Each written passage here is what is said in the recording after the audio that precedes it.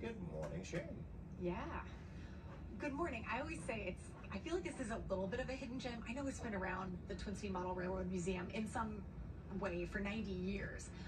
But when you come in here and there's St. Paul's location, it's just so magical. It's just Whether you grew up with a train set or not, I think you can get something out of this. If you love Legos, there's something for you here as well, because we have the Greater Midwest Lego Train Club. Jesse Moeller with us. He's one of the members and one of the builders, one of the many builders here.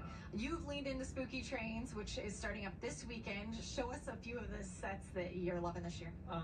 Loving the Scooby-Doo and Monster Fighters. Hocus Pocus is a new set I know people are loving, and it's a lot of fun to add lights to our displays. So obviously we're impressed, we're seeing these buildings, but when you start to really look, the details are incredible. Like for Hocus Pocus, that's a set, but you did some customization with it, with everything. Right, yeah, you gotta have the witches flying and some lighting, of course, just kind of brings things alive. And the trick-or-treaters, of course, make it look like a lot's going on. There's a lot of trick-or-treaters. Speaking of which, the haunted house, I recognize that one. Yeah, we have the Minnesota State Fair display, and the haunted house was teleported to this block party of Spooky Fest. And costumes are encouraged for spooky trains, which is the 21st and the 28th, starting this weekend. Jesse, thanks. I'm going to pop over because I want to also talk about the Twin City Model Railroad Museum, which is the host site for the Lego Club.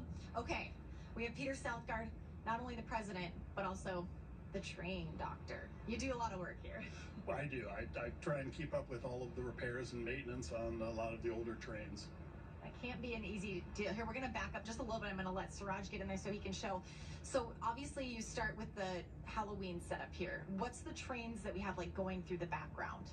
In the background, we have some O-scale trains, passenger trains on two sets of track, and freight trains on another two set. There's so many trains whizzing around here, and it's been fascinating to learn all the different types. And then you look at the cute little city setups, and again, we mentioned the details with the Lego, but it's same with these setups as well. When you start to look close, you see so many fun things. Our members put in a lot of work putting together as much scale detail as possible for the different holiday settings that we do. And then you're going to change it over pretty soon. So after the 28th, which is the last day of spooky trains, by the next Saturday, we will start to see night trains come to life. Describe night trains. Night trains is a family affair where we turn off the house lights, we turn on special evening lights. Both the layouts and the trains themselves are decorated with special holiday lights and holiday decorations, and we make it just a fun time for the entire family.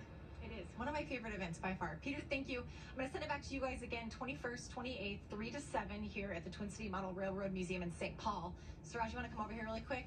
I just want to show you guys, if you're wondering where the train doctor does his work, it's right here, and it's where you can see it. He even has the camera like a cooking show right above the work he's doing, so you can watch it happen in real life. Some of these trains from the 30s and 40s that he's working on. That's incredible. Yeah. Check it out. The spooky